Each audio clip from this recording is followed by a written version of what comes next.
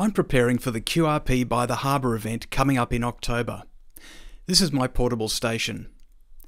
The ground stake is an idea I first saw used by Peter VK2AQJ at the last event.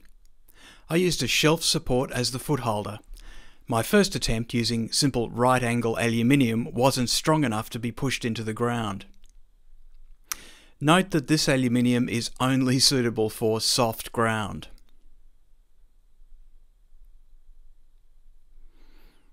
A 6-metre squid pole is attached to the ground stake using double-sided Velcro. The wire is simple figure-8 speaker cable. A nut slides over the top of the squid pole, and the place where the feed line splits is attached via the tail of a cable tie. The inverted L legs are held out with tent pegs. If I had more space, I'd use some paracord at the ends to get the wire higher off the ground.